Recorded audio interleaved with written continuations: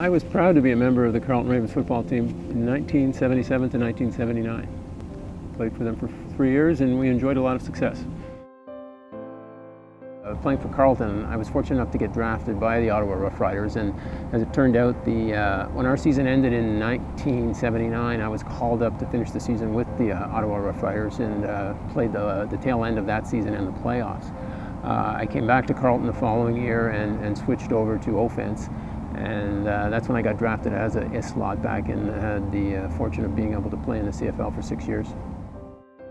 It was 1978 where we were a decided underdog against the powerhouse crosstown rival Ottawa U. Packed stadium. Coach at the time, Dick Adams, was a perfectionist, and he used to keep us out on the field, and we would rep punt return, kickoff return, punt cover till we had it down to a science. Everybody knew their responsibility, everybody knew their role, and the timing was impeccable, and it certainly proved on the opening kickoff of that day.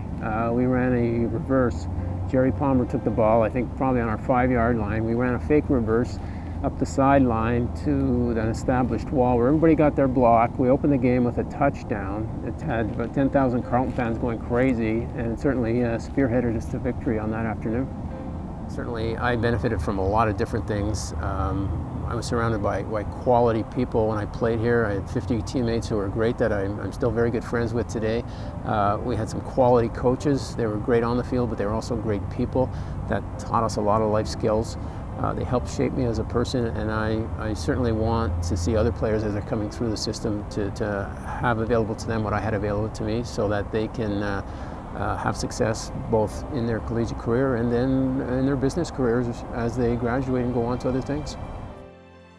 Back when I played, in the late 70s and then throughout the 80s, these stands were always full, both with student population, with professors, with employees of the university, but there was also many supporters from outside the university, and I look forward to those days when we can fill these stands again and revive that rich tradition and history of Carleton football.